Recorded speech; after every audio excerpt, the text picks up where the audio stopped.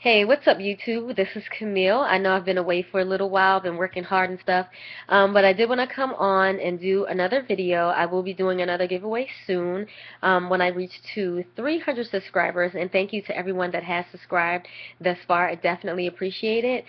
This video, I just wanted to ask a quick question, and basically from the natural community, or whatever community you belong to, whether you have perm hair, texturized hair, it doesn't matter.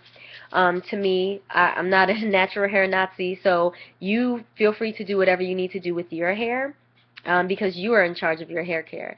So I wanted to basically find out from you, um, do you feel that the word nappy is a bad word? Like when you hear that word, what type of emotion does it invoke within your heart? What does it make you feel?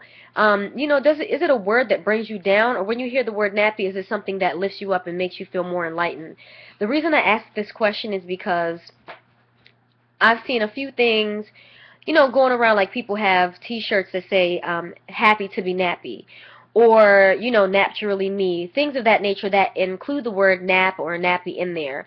And I've seen on Facebook some people will slam it and say, "How dare you use nappy to describe African American or Afro textured hair?"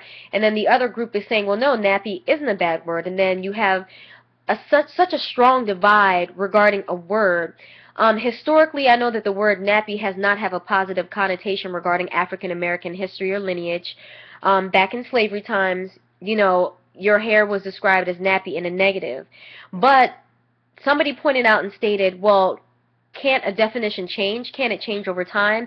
Being directly, guided by a culture, don't we have the power to change our words? And I believe possibly you can, but I'm not too sure, so I wanted to get your opinion on it.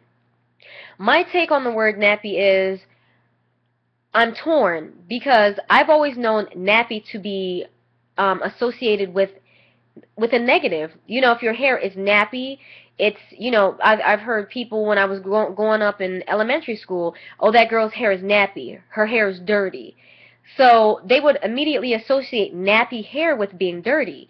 So you can see as a child growing up, if you hear that word in such a negative light, as you get older and you mature, that word is going to continue to feel negative to you. Now, is a person able to overcome that and make that negative word a positive?